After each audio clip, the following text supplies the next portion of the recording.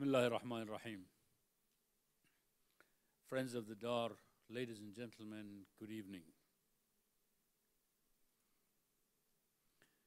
Before you took your seats here at this hall, I am sure you've noticed the hall on your right as you came in. It was and continues to be the site of a major event at the Dar. It was called Modern Architecture in Kuwait between 1949 to 1989. It tells the story of architecture in Kuwait during this modern time.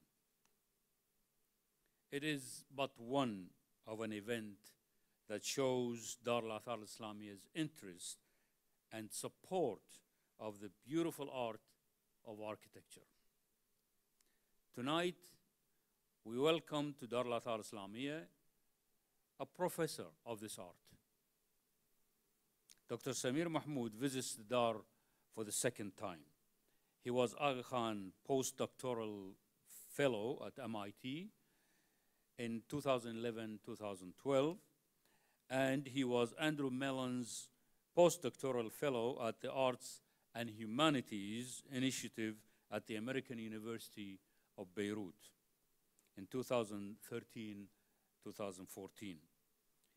He is the author of several publications on Islamic aesthetics, Islamic philosophy, and is currently working on 2 new books. Tonight, he will discuss new perspectives on Islamic art, how and why does non-figurative art move us and evoke our emotions. I searched in the internet to see if he has done any research or writing on mobile phones. Didn't find any. So this should be a notice for you to turn off your mobile phones, and let's welcome Dr. Samir Mahmoud.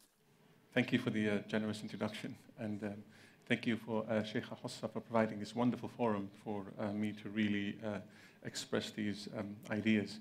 The title of the lecture is New Perspectives on Islamic Art, Geometry, the Line, and Inhabiting the Realm of Reverie. And the problematic is why do non-figurative abstract patterns move us and evoke emotion? My assumption is that to a certain extent, much of Islamic aesthetics is the search for the creative possibilities of non-figurative art, as is many non-figurative artistic traditions. And so the conclusions of this lecture today are also equally relevant for many other artistic traditions. My approach is quite unconventional, and I'm going to start with a disclaimer shortly, that it is quite interdisciplinary, albeit often ahistorical. And it's a search for new aesthetic possibilities of meaning and creation by a contemporary Muslim scholar, myself, interested in, but to quote Sheikh Hassan al-Sa'id, istilham al-turath in multiple ways. I want to distinguish at the very beginning between the art historical question on the one hand and the aesthetic question on the other.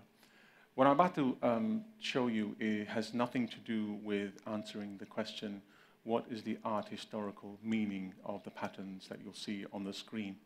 It's rather a more general question about aesthetics, i.e. The relevance and perceptual qualities of aesthetic patterns that are as relevant today as they were several centuries ago, and I'll explain why throughout the presentation. To visualize this interdisciplinary approach, I've had to draw on medieval Islamic sources, 19th century art history, 20th century abstract art, neuroscience, psychoanalysis, phenomenology, etc., late antique Neoplatonism. And I've summarized each one of these points in these slides. To a certain extent, the narrative I'm about to tell you is a personal one. It's a personal journey and quest for answering the question that I posed at the beginning of this lecture. And so part of it is historical narrative. It follows from Neoplatonism all the way towards 21st century aesthetic discourses. But to a large extent, it doesn't always follow this historical narrative. Neoplatonism is a Platonic-influenced, Aristotelian-influenced philosophical tradition that flourished between the 2nd, 3rd century, well into the 7th century. And what I find so interesting in Neoplatonism is the question of mathematical being. Many of those who have turned their attention to the study of Islamic art and architecture and the influences of Neoplatonism on the aesthetic tradition usually talk about emanation theory or other aspects. I want to shed a little bit more light on the question of mathematical being, because it was something that was discussed for several centuries and then carried over into the Islamic tradition. I think it provides the bedrock for a solid grasp of what geometry and number actually are. For Pythagoras, most of you may be familiar with the notion that cosmos is underpinned by number, and the act of doing geometry, to a certain extent, habituates the soul to the intelligible principles underpinning the numbers. So for Pythagoras, number, not numbers in terms of integers, 1, 2, 3, 4, but the principles behind them underpin emanation and creation. We don't actually see numbers in the natural world, but nonetheless, they have some kind of invisible presence as principles that underpin. And for Pythagoras, especially in the academy that he established in southern Italy, doing geometry was a method or a means of habituating the soul for better understanding or grasp of the numerical underpinning of the cosmos and the cosmic order. And I've summarized what my reading of Neoplatonic aesthetics in the following manner. In Neoplatonism, a thing can exist in 3 different modalities. Everything has an intelligible existence, a level of the soul, a level of the sensible world. So for example, each human being exists on the physical plane. We have a soul, so we exist on the level of the soul also. And we also have an intellect, so we exist also at the level of intellect. It's not so much that these are things within us, but we are within these 3 different levels of existence. To each of these levels of existence, there was a corresponding faculty of knowledge. So for the intelligible realm, we use our intellect. To understand matters of the soul, the imagination was fundamental. And to understand the sensible world or the physical world around us, the senses were vital. Things emanate from above, as it were, to below, not the other way around. And so everything above has a greater degree of reality than the one below that. The goal of life was to ascend back to the heavens in the realm of the intelligible ideas.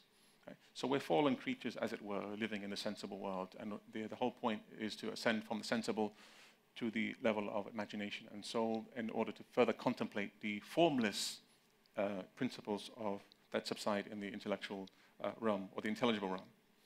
Now, one of the most problematic things in existence that troubled the Neoplatonists was mathematical objects. How do they exist? They're not physical things, and they're not purely intelligible things. And so they debated for centuries, what are mathematical things? If you look around you, you don't see geometry. You see physical things. Yet, somehow underpinning the physical world, there are numbers and there are geometric principles. And so they thought, well, geometry can't be purely intellectual either, because they are forms. They possess a form, they have a certain extension, certain measure. And so they postulated that perhaps geometrical objects are intermediate between the intelligible and sensible realm. And so mathematical objects are actually imaginal objects. They don't exist on the physical level, they don't exist on the intelligible level. They somehow participate in something in between these 2 realms. Why this is important is be explained a little bit later. Mathematical objects, geometric objects, and number, therefore, are more complex than ideas and more precise than physical things. They have a degree of reality that's more real than sensible things, but less real than pure intelligible principles. Somewhere exists. So number and geometry are the very stuff of the imagination and the language of the soul. They are projections from above and not abstractions from below. We often think geometry is an abstraction from the sensible world. The exact opposite. Geometric principles and numbers are actually projections from above.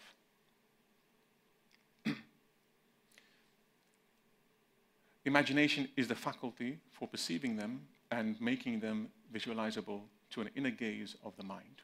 So the imagination is what provides geometry and number with the material substance. So when we visualize geometry in our minds or numbers and equations, it's actually our imagination that's assisting us in providing a certain form for what is otherwise formless. So if you look at this one, this is very crude, very simple, but it's much easier for me to explain in this way. But if we think of fourness, you know, for Pythagoras, one or oneness is a principle usually associated with the supreme deity, the one. And then there's the two, the principle of two, duality, the principle of three for Pythagorean and Neoplatonists is the first principle of creation. And four is associated with nature or the natural world. With four, we arrive at the level of physical things. So fourness is an abstract principle, best visualized with a square. But we don't see fourness in the physical world, we just see things. We see the four winds, the four directions, the four humors in the body, the four principles of this and the four principles of that. In Neoplatonic cosmology, everywhere you looked in the physical world, there was the four was manifest somewhere. Four is the most stable form associated with Earth, etc., etc. Three was associated with different things. So in the physical world, you don't see the fours, you don't see geometry or patterns, you just see things manifest by these principles. So we have the sensible world, we have the level of the soul, we have the intelligible realm. So when we look at something like this for geometric, we perceive its materiality by the senses. We see the small cubes of the pavement, but the actual forms, the circles and squares and the patterns are not perceived necessarily just by the senses, according to the Neoplatonists. We perceive the primary principles perceived by the intellect, and the geometric form is perceived in and by the imagination. So materiality is perceived by the senses. We can sense its material substance as small cubes and colors. The primary principle of four is something we intellectualize, we intellect through intellect, but the geometric form that you see before your gaze or your physical eye is actually also perceived by the inner eye of the mind, because these mathematical objects don't exist or subsist in the physical world. So what the artist here is essentially doing is bringing before your physical gaze an imaginal object. And through sustained contemplation, we ascend up to the level of the primal principles. Most of us are able to perceive innately the first two levels, the material substance, which induces some kind of pleasure, the geometric form that also induces some kind of imaginal pleasure, but it's through sustained sustenance that we're able to penetrate to the principle itself. And this is where the mystical interpretation comes in. So it's be very careful or reluctant to give a mystical interpretation, as it were, to geometry, because it requires sustained meditation and contemplation. So it's not something that happens automatically. That's why many scholars dismiss mystical interpretations of geometry, precisely because, well, immediately it doesn't offer that. It doesn't afford that. It requires sustained meditation, as I'll show a little bit later. So what is the geometric image? Once again, it is an embodiment of an immaterial and invisible idea in the geometrical or intelligible matter of imagination. Such an image is a sui generis, it exists on its own terms, painted picture that is accessible in all of its detail and components at a single glance.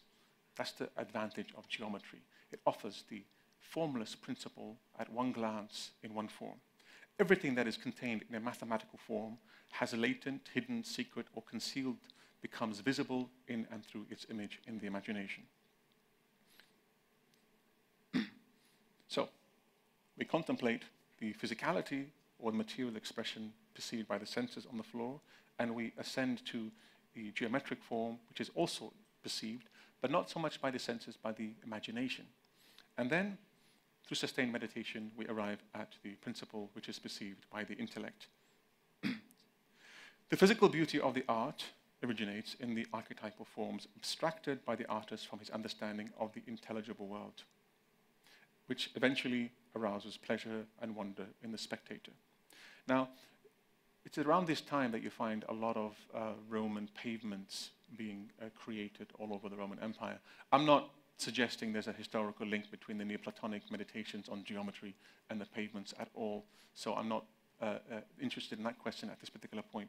What I am interested in is the centuries of commentaries written by Neoplatonists discussing this thing called geometry and number and where it exists. Aesthetically speaking, that discussion is really, really important and very interesting because it carries over into the Islamic tradition, but also it's still extremely relevant today in contemporary science.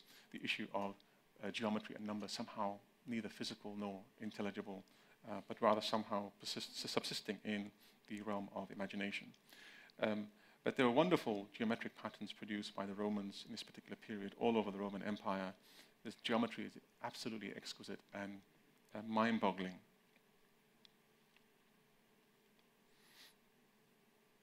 The one on the left is particularly interesting, I find, because you'll see it a little bit later. Again, during the Islamic period, from the 7th to 12th century, what you find is a number of very interesting developments. First of all, the Muslims inherit or a shared visual culture in the Near East, which is very Roman and Byzantine. There's a translation of Greek words into Arabic, including those of Euclid, Simplicius, and other Neoplatonists, those who wrote commentaries on Euclid and discussed the mathematical object. There's also the development at some point of the prohibition of the image is established norm, at least in sacred architecture and art, and the development of a non-figurative visual culture. And very interestingly enough also, perception of geometry as somehow a psychic space and theories of khayal, imagination. If we look at the question of the shared visual culture, we'll find very easily the prevalence of these Roman patterns in the Byzantine tradition, in the Umayyad, and again in the Byzantine tradition. These arrows don't indicate influence, per se, necessarily, but it's supposed to be the circulation of the same pattern through centuries around the Mediterranean. And you can see by the Umayyad time, or at least by the Byzantine time, there's no image, and by the Umayyad time, absolutely no image, but at least in the pavement that you see there. The translation of major works into Arabic, Greek works, including the geometry of Euclid's and the commentaries of Simplicius and other Neoplatonists were discussed extensively by the Ikhwan al-Safa, and many of you may be already familiar with the Ikhwan al-Safa's doctrine on the geometry as the aim of training the soul, by which it realizes promotion in knowledge from perception to conception, from the physical to the spiritual, and from the concrete to the abstract. Geometry is of two kinds. There's a sensible and the intelligible kind. And so geometry becomes a mediator. It's viewed as a creative and productive mode of contemplation. It connects sight to concepts through geometrical articulations which have a psychic subsistence. And geometry starts with a sensory experience, both visual and bodily. However, it is essentially an intellectual, conceptual practice that leaves the self to ever-unfolding potentialities of the unseen. The image you see on the right is a physical image, yes, but by virtue of being a geometric pattern, it's also subsists as an imaginal image and in a psychic space. We often assume what we're looking at is just at the physical plane, but the Neoplatonists would have us believe otherwise. The physicality is perceived by the senses, but the pattern itself already invites us into a psychic space or imaginal space of its own. And that's one of the reasons why we seem to be dazzled and drawn into some kind of a reverie or trance state when we look upon patterns like this. It's because we're gazing literally into an imaginal space of the soul. Therefore, we can conclude with Hans Belting that, to a certain extent, in the Islamic world, geometry became a symbolic form by being a subject of representation rather than a tool for representation, as it was later in the Renaissance. An object or subject of representation is very different aesthetic system from being a tool for representation. And therein lies the huge difference. Two different aesthetic systems influenced by, although the Renaissance was influenced by Neoplatonism, the prevalence of figures and image dominated the tendency towards channeling a lot of the energy towards exploring the aesthetic possibilities of geometry and pattern. I think the Islamic tradition can be given credit for really pushing the boundaries of this and the logic of geometry and pattern to its logical conclusion, as we'll see a little bit later. The prohibition on the image it becomes an established norm by the early centuries in the Islamic tradition, and it pushes the energy of Islamic culture towards what Guru Netipoglu calls develop a system or elaborate system of non-figural patterning, or an aesthetic theory that privileged the imagination's ingenious abstracting capacities over naturalistic representation, therefore creating or arousing a sense of pleasure and wonderment. Likewise, Oleg Grabar discusses the development of this emerging visual culture of the 9th century. If you look as early as the Umayyad period, you can see that pavement there on the right-hand side, not so much the lion and gazelle one, but on the right-hand side here, you can see the prevalence of geometric patterns. And if you look closely, the surface here is covered by a stucco. Grabar describes it as a quite conscious attempt to emphasize surface over shape. But it can be misleading, slightly misleading, because it's not so much surface that is being emphasized here, but something else entirely.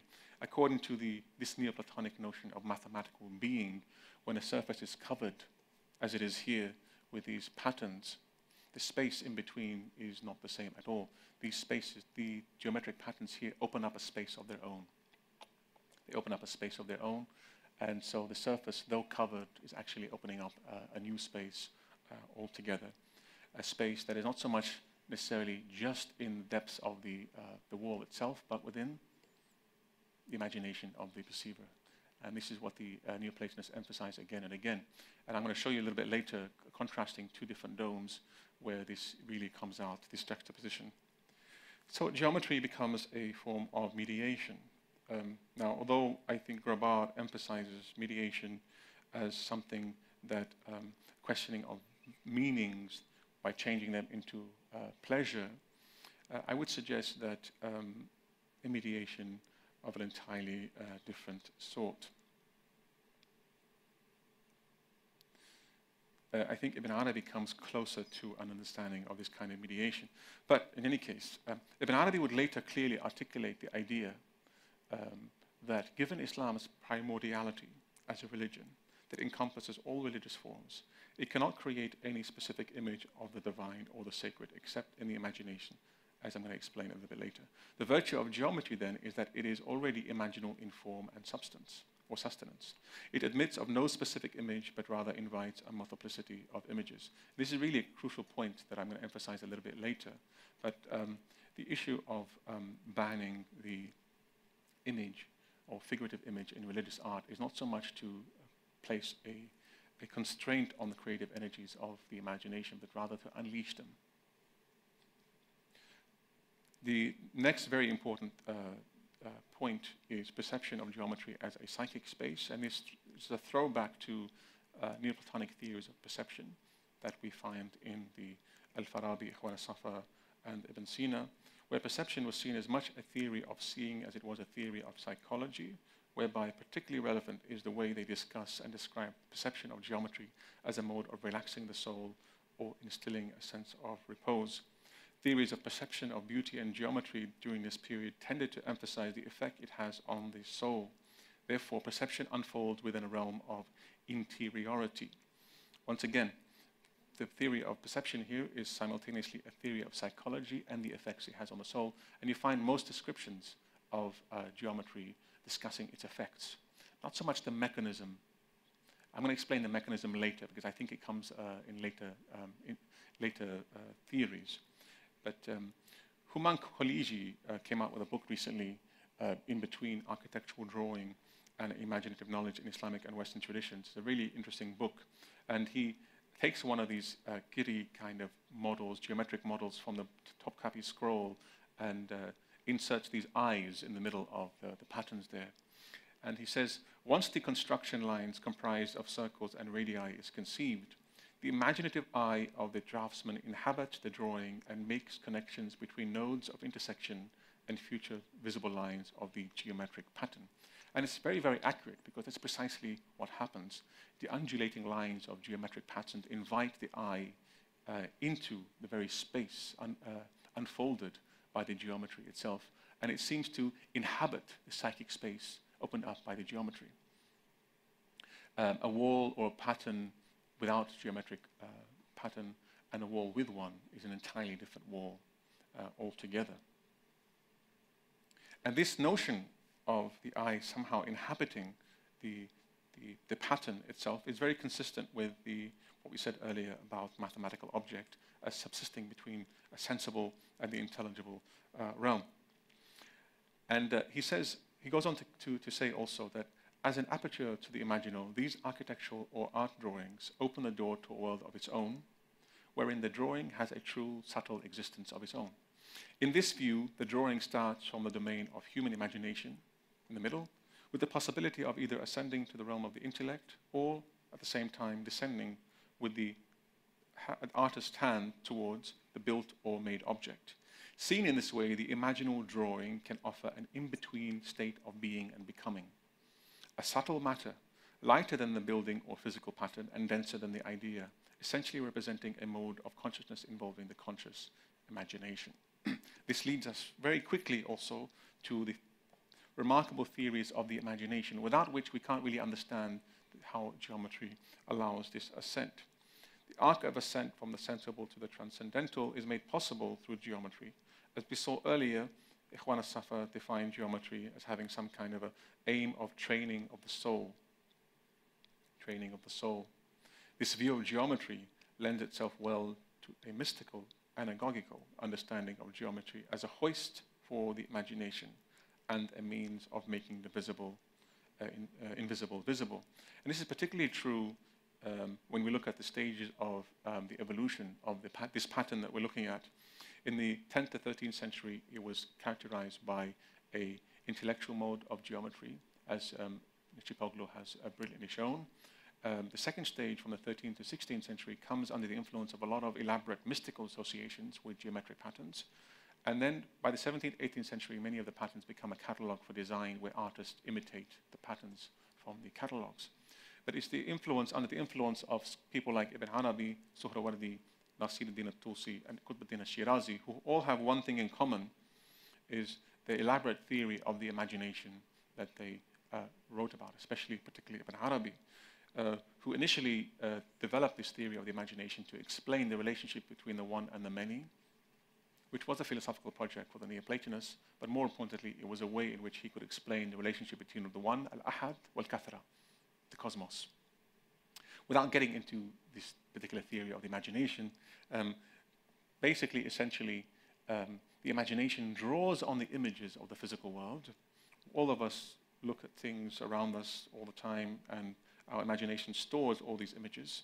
So the imagination forms or ascend, are spiritualized, and then somehow when we want to give form, when we have a vision of something from the spiritual world, we often give it a form that we're familiar with from the physical world, which is why in visions, although certain prophets or certain visions of Al-Arish or whatever it is from the intelligible realm of the spiritual world don't have real forms per se, the reason why we see them in a particular form, a form familiar for us from the physical world, is because the imagination, with its storehouse of all these images, somehow, like in a dream state, it puts them together and configures these invisible things into a visible thing only at the level of imagination.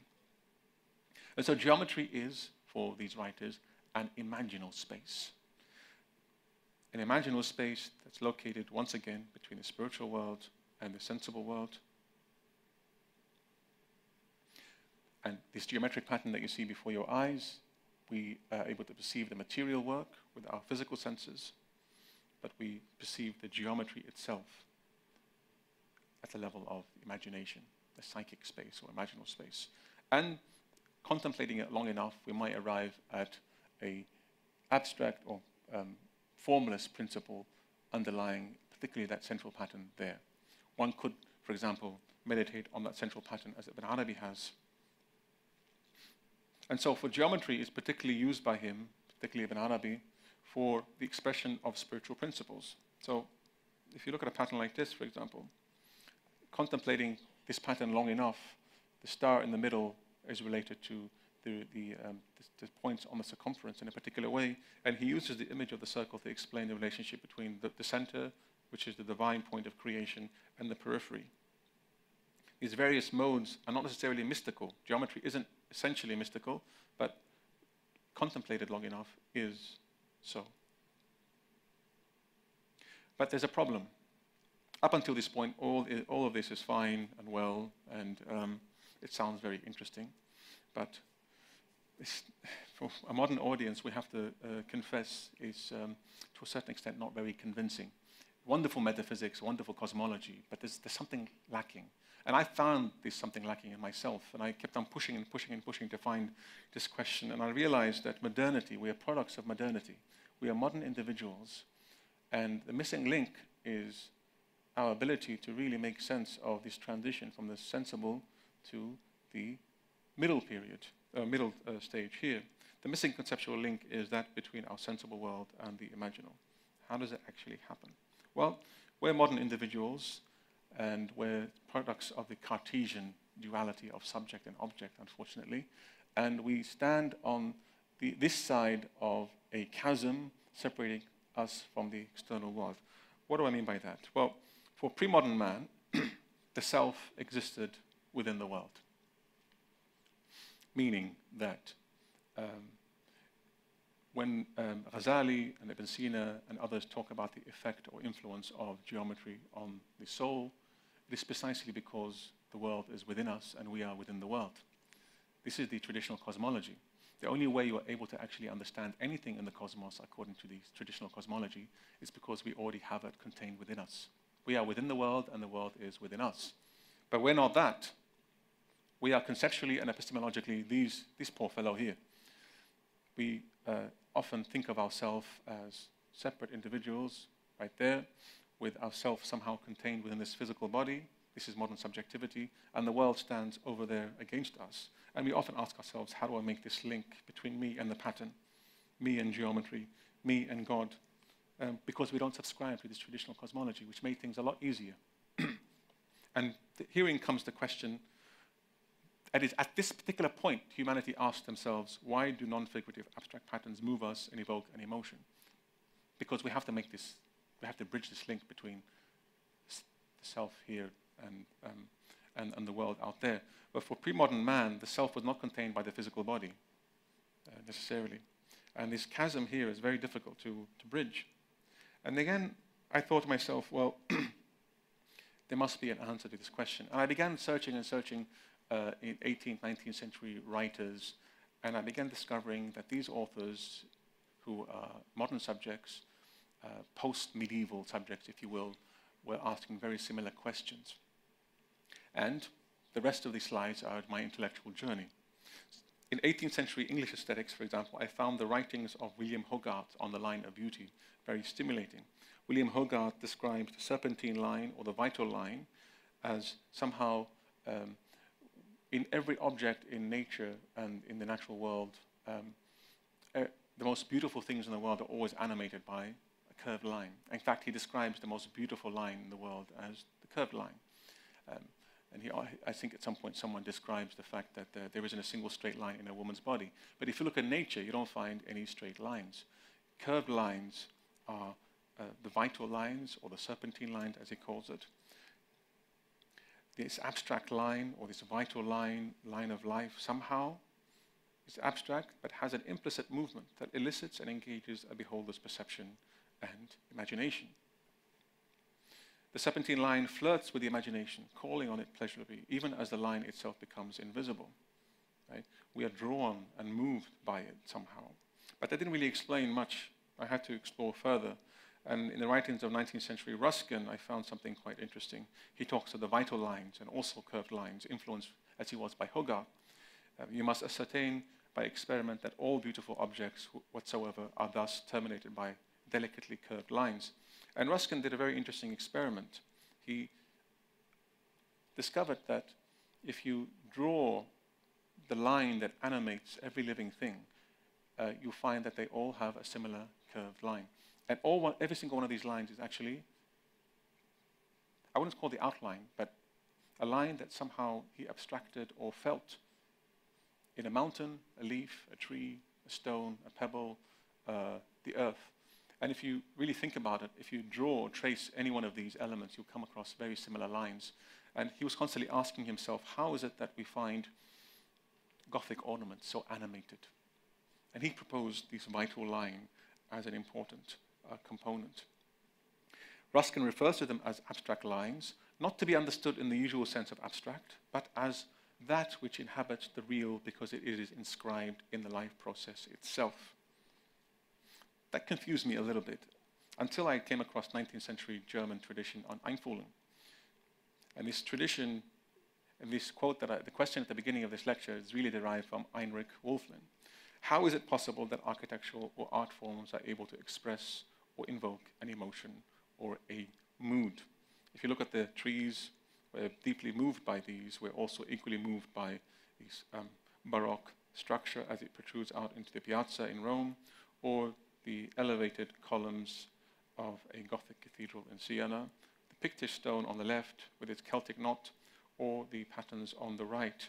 We are moved by these patterns, and somehow we're at a loss as to explain how or why. Equally, these Islamic patterns here. And the answer was, as proposed in 19th century art history, empathy. We often think of empathy as something that happens between us and other human beings. Empathy means to feel into something. So I empathize with you, I feel with your pain. I project myself into you, your state of being, put myself in your shoes in order to understand what is going on inside you. That is empathy. But what Wölfflin was suggesting was, what this tradition was proposing is that empathy actually obtains also between us and inanimate things. Vischer, for example, in the early 19th century proposed that vertical lines, or he noted that vertical lines elevate the human spirit, horizontal lines broaden it, while curved lines move more energetically than straight lines. He's experimenting on himself and a few other people. And I think all of us can agree with this conclusion. And he explained the brain's impulse to fashion this symbolic and emotional reconfiguration of the world. And he often talked about the fact that we move with something suggests almost a pantheistic or animistic urge to read our emotions and ourselves in the forms of the sensual world. Vischer speculated that a horizontal line might be pleasing because it conforms to the structure of our visual apparatus, because visually speaking, we have two eyes, horizontally speaking. So a horizontal line is more balanced with our perceptual system. A vertical line requires a movement upwards across our perceptual system, whereas a diagonal line is less so because it requires an awkward movement of the eye across. A line with a gentle arc is more pleasing than a jagged one because of the congenial nerve movements it induces. So he was kind of delving into early neurology or neuroscience at the time. He also noticed that when we elevate these sensations to the level of feelings, we also engage a score of other psychological responses. We tend to contract ourselves when we perceive a small shell, and we expand ourselves to a certain extent. We perceive something quite large. The point of all this is that our empathetic relationship with an object is at heart a physiognomic or an emotional one. We have a physiognomic understanding of the world because we have bodies, and this relationship inspires empathy when we read our emotions and personalities into the objects of the world. This happens at an unconscious level, and we're not always aware of it. If you're asking yourself, I'm not aware of me doing this, it's because it happens at a very, very unconscious level. It's actually part of the way in which we engage with the world. And his preliminary definition of this unconscious empathetic process is, empathy is the unconscious projection of our own bodily form, and with this also the soul, into the form of the object. He suggested we empathize by projecting ourselves into. Now, the reason why I've highlighted into is because it's very different from onto. Onto is when I'm angry and I project my anger onto you. This anger is within me that I'm projecting onto you. It's got nothing to do with you. Projecting into something suggests that there's an encounter where the other is eliciting my empathetic response. So the line invites and elicits my response. So there's a two-way street here. It's not just myself projecting onto the other. Take a Gothic column, for example. In the following decade, a wonderful scholar by the name of Theodor Lips had this to say: "The form is always the being formed by me. It is my activity." i.e., the column seems to be twisting under the effect of a force, and as it does so, it takes on a certain form. As the column takes on form, we start to feel it too, an almost psychosomatic twisting, and then we take on form by adjusting our position or posture. things become feelings, and feelings become things. Yani, the thing that is twisting is felt as a feeling within. This is empathy. Or if we take, for example, the Laocoon Roman sculpture, it is my activity. The form is not just there. I can only understand it by empathizing with it and enacting that same form that I perceive. It's a being formed by me. I.e., the sculpture feels or embodies the terror of death. This is Laocoon with his two sons just before they meet their doom. The terror of death takes on form, and as it takes on form, we start to feel it too. Not a physical terror, but terror. And then we take on form by adjusting our position or posture. If one were to map and trace terror, we get the same form of a body writhing and twisting and turning. Things become feelings, and feelings become things. Likewise with Duchamp's descending nude. It somehow captures a movement illusion, but the movement is not actually in the painting. The movement is there because we enact the movement in our body through this empathetic engagement. Likewise with I want to read this out, but it's a bit too long. But likewise with all other artistic forms, how is it possible that architectural art forms are able to express and invoke an emotion? I had part of the answer. Fascinating theory, but it lacked verification because it was anchored in art historical speculations. Nonetheless, it remained influential for many artists. In the 20th century, the search for the abstract possibilities of the line were well on its way. And most of you are familiar with the possibilities of abstract art and the search with and thinking through the material by exploring the possibilities of pure form and pure color. And hopefully at a later date, I can dedicate an entire lecture to color, which is my another paper or research that I'm working on, color and its significance. But something like this by Kandinsky, the inner life of forms and the inner necessity it has. Kandinsky often was convinced that certain lines, certain shapes, certain colors have definite effect on the soul. This is a universal language of form. Images have different effects, but geometry and lines were universal. And he was in search for this universal language of form.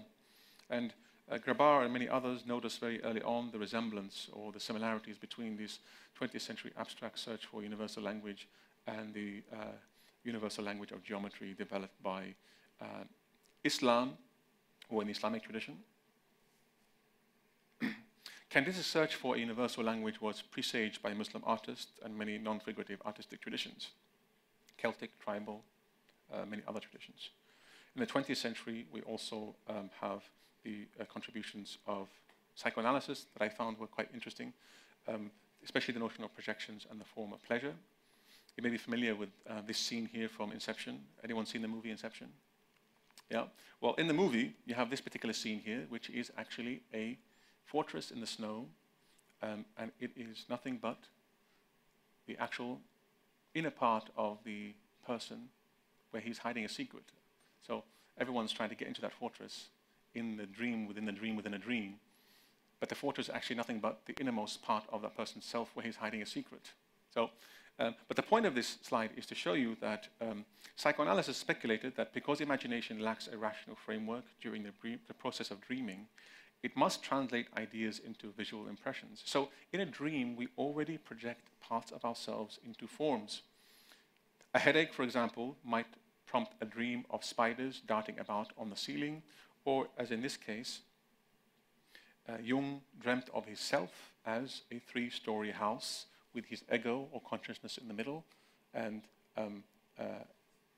this kind of hierarchy. Or we often depict a journey down to the depths of our soul as we see it as a downward movement through a staircase. What's so interesting about this is that just as in dreaming, we project ourselves into images that become aspects of ourselves, likewise when we perceive a building with vertical lines, horizontal lines, crevices, cornices, mass, volume, we project ourselves into the building because it elicits our empathetic gaze. It makes a claim on our body and we see ourselves in the entire building. And I think many of you have had the experience of standing before a Gothic cathedral, literally feeling the texture of the surface in your body. Likewise, also, what I found so interesting in psychoanalysis, and something that I think wasn't really touched upon by many scholars, is the idea of pleasure, but not just any kind of pleasure. I found in the writings of Julia Kristeva, a psychoanalyst, wonderful writings on prenatal existence. You know, psychoanalysis focused on the influence of childhood on later life. Kristeva really emphasized the effect of prenatal life, life in the womb. Life in the womb is really interesting because in the womb we occupy a realm of pure equilibrium, tension, temperature, vibration, rhythm, tempo, duration, and resonance. And these are the same words you would often use to describe geometry. It seems far-fetched, but it's a very, very interesting theory that the synesthetic, multisensory field that we experience in the womb, where we were still one with the mother, or in a field of non-differentiation, where we didn't have an ego, we didn't have an I. This realm of oneness, as it were, of experience, was a realm of pure textures and tones and colors. And later in life, according to Kristeva, we return to a realm of pure rhythm, an ecstatic out-of-ourselves experience, and when we daydream, when we're absorbed in playing, in ecstasy, in rapt contemplation. Right? Moments that resemble and take us back to this primordial moment in the womb. Now, of course, psychoanalysis doesn't go further than that by discussing the primordial realm of our pre-existence in God. But this idea of occupying a pure realm of equilibrium and tension and temperature and rhythm and vibration and tempo and duration in the womb, I found quite interesting, because she says something quite interesting when we contemplate something like this or like this. All the colors, but blue in particular, would have a non-centered or decentering effect, lessening both object identification and phenomenal fixation. In the world, when I see you here today, there's an object over there, and I'm over here, subject and object. And early childhood, I learned that I am an I and you're a separate person. But when we gaze at something like this, it's particularly the overwhelming figures and the color, it has the capacity to lessen our ability to identify distinctions between things. They thereby return the subject to the archaic moment of its dialectic, that is, before the fixed specular I, the process before we broke away into this distinction between mother and the other, or I and the other. This is a small piece of the puzzle that I found really, really fascinating. But in any case, then I discovered 21st century neuroscience and its notion of embodied simulation. And what I found here was quite revolutionary. This really changed the game for me. Cognitive neuroscience has now proven that vision is multimodal, which involves the activation of motor, somatosensory, and emotional related part of the brains, which means basically that every act of vision is also accompanied by an emotional content, and vice versa, a motor content. So, an emotional response to the world invokes a motor content, and likewise, a motor response to the world involves a emotional content. The idea that perception is somehow a passive thing that happens to us is an outdated notion entirely.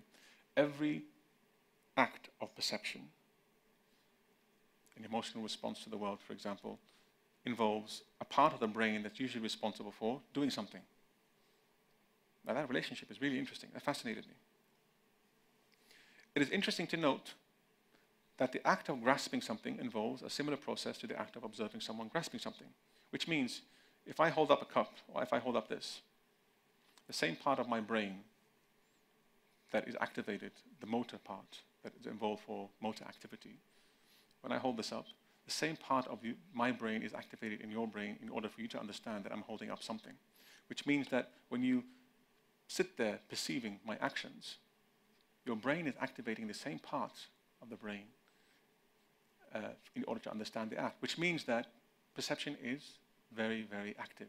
Below the level of consciousness, your brain is doing a lot more than you think or assume. So every action, the same part of your brain is activated, and this they call mirror neurons. I'm not going to go into the whole description here. You can have a read of it later if you like, or in the paper. But what's so fascinating about this is that we kind of mirror each other. We mirror each other. Something similar happens when we perceive other people. When perceiving others expressing disgust or experiencing touch or pain, the same part of the brains are activated as when we subjectively experience the same emotion or sensation. Though the content is different, the same parts of the brain are activated. Now, what's the relationship between this and art? Well, Neuroscience has been confirming many of the findings of the 19th century theorist of empathy that we saw earlier. The 19th century theory of empathy, whereby we project ourselves into forms in order to feel them, are actually quite correct. It seems that the feeling of physical involvement with a painting, a sculpture, or an architectural form provokes a sense of imitating the motion or action seen while triggering the enhancing our emotional responses to it. The movement or image seen is unconsciously simulated by the perceiver, i.e., embodied simulation basically means that we simulate the world around us in order to understand it. So when I walk around this room here, my body simulates the vertical lines, the horizontal lines. It simulates your movements bodily. We don't actually act it out. You may say, well, I don't really actually act it out. Of course you don't. But the body nonetheless simulates it in any case. Something similar happens in dreams. When we go to a dream at night, the mind sees many things, but the body secretes, or the brain secretes a substance to prevent the body from actually acting it out. Otherwise, we'd be walking zombies all night, and the world would not have progressed a single day. But in waking consciousness, your body is always actively doing something, which means perception is never passive. Things don't happen to us. We're always doing things and encountering the action of other things. For example, the beholder's eye not only captures relevant data about shape, direction, and texture of the cut strokes, for example, but by means of embodied simulation, they emulate the motor activities or expression the artist used when creating these strokes. The same activities that the artist used to create this stroke is mimic or embodied through your embodied simulation. You feel it within your body because precisely that's what is actually happening. So when you say the world touches me, or I've been touched, we usually use it metaphorically, but it's actually now proven quite literally. We are literally touched because we embody the movement and enact it. And these studies were done on these actual paintings. These are not my examples. These were actually from the study on neuroscience where subjects were subjected to studies, and the MRI scans showed the same part of the brains being activated. Similarly, in this particular painting by Lucio Fontana, similar motor simulation of hand gestures was observed in participants beholding a cut on a canvas by Lucio Fontana or the dynamic brushstrokes on canvas by Franz Kling. These experiences are also triggered in spatial experiences. This same thing happens with mirror neurons in spatial experiences and during the contemplation of objects.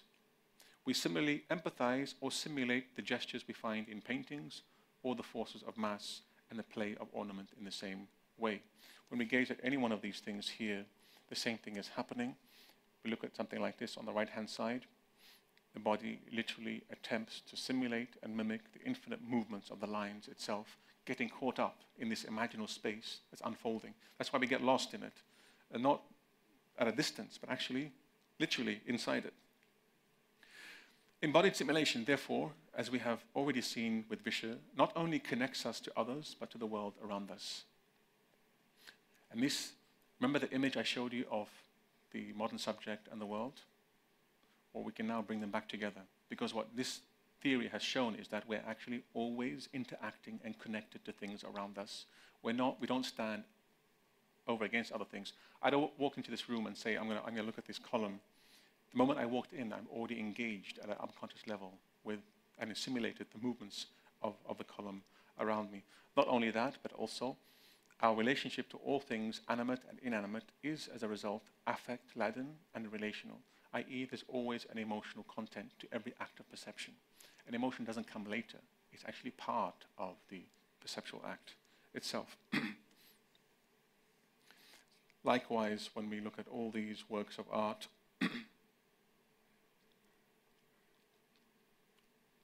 very quickly, I want to then move on to next piece of the puzzle, which is phenomenology, particularly in the works of Valerie Gonzalez in her book Beauty and Islam.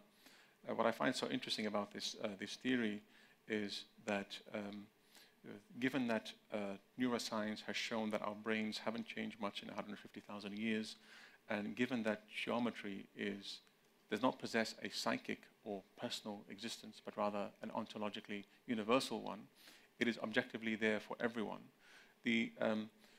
Our engagement with geometric patterns is very common. because we share the same perceptual system and same neurological system.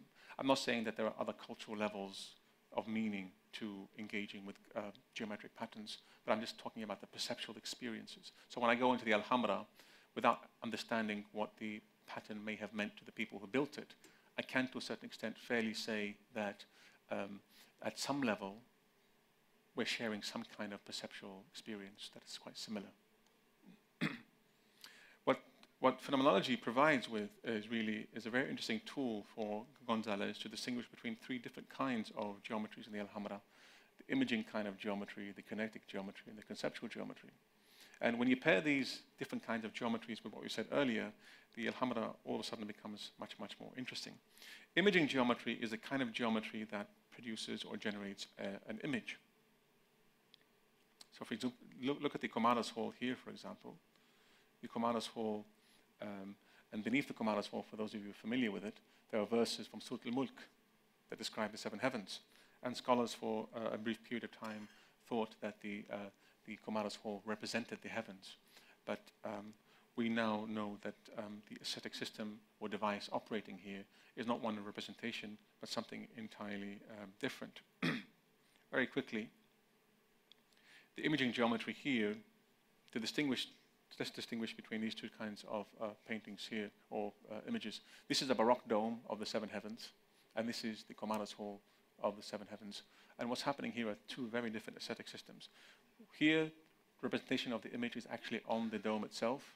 Here, there's no representation, but there's a reproduction of the same perceptual qualities that you see when you actually gaze at a starry sky. And so what it's doing is, through the empathetic engagement with the geometric patterns of the sky, it's acting on the perceptual system, hinting at and suggesting a starry heaven, but the image of the starry heaven is actually generated in your own imagination. And so the image in the above one is not actually on the dome itself, but within the imagination of the beholder, whereas the image here is literally before your eyes to gaze at. Two very different aesthetic systems operating here. The second one, or second kind of geometry found in the Alhambra, is a kinetic one, which doesn't necessarily suggest a particular image, but suggests movement itself, as you can clearly see there. And the third wonderful image there, I once asked my students to try to figure out how many elements there are on this particular pattern here, and they couldn't really agree on anything. It really depends on how far you stand away from this particular pattern here. And the third kind of geometry, which is the conceptual kind of geometry, it really reveals the purity of geometric form before your very eyes. And there's no movement, there's no particular image generated, but it seems like the visualization of a pure mathematical demonstration of truth, or mathematical formula. 1 + 1 = 2 is a simple truth, undeniable, as is the conceptual, immutable truth and reality of this perfect geometry that you see here. Again, this kind of geometry, the physicality of itself is perceived by the senses. The geometric patterns are actually occupying somewhere in between, and contemplated long enough, they allow you to arrive at the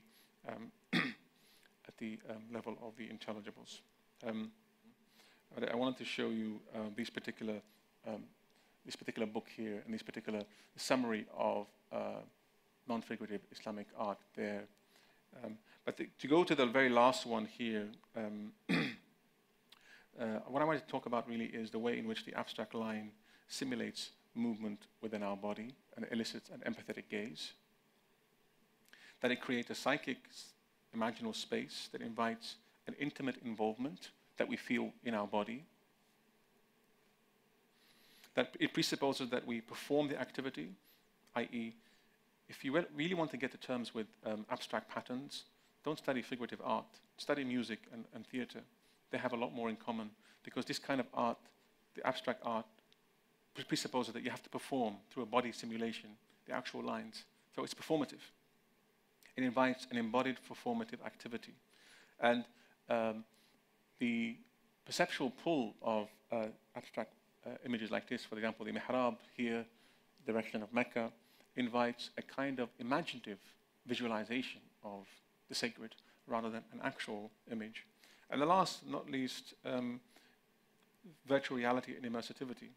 And what I'm suggesting here is the idea that Islamic art has a lot in common with virtual reality. And what do I mean by that? Virtual reality is reality that is somehow virtual, i.e. is not necessarily physical or concrete, not in the sense that it's not real. Virtual reality today is usually understood in the context of games or online, but virtual reality technically literally means an imaginal world that subsists somehow, that is neither physical nor non-physical. And the similarities between them are quite remarkable. And Laura Marks, the scholar here, has done some wonderful work on looking at the relationship or the similarities between digital art and Islamic art. And if you were to look at the digital art done here on the right-hand side, on the left-hand side, both attempt to create a virtual reality, of course, but the one on the left is within the context of a sacred aura of the divine word directed towards God, as opposed to the one on the right, which somehow floats within a fantastic imaginal space of its own. I'm going to end it with this one here, with this particular slide, because it's quite beautiful.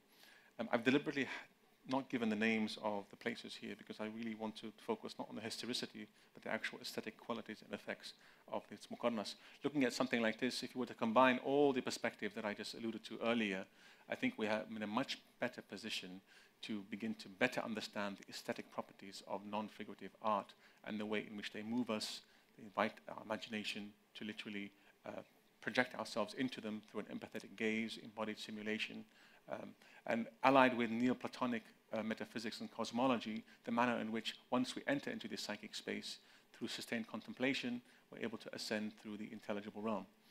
Without this Neoplatonic metaphysics and cosmology, it remains a fantastic art of virtual reality, and interesting still nonetheless.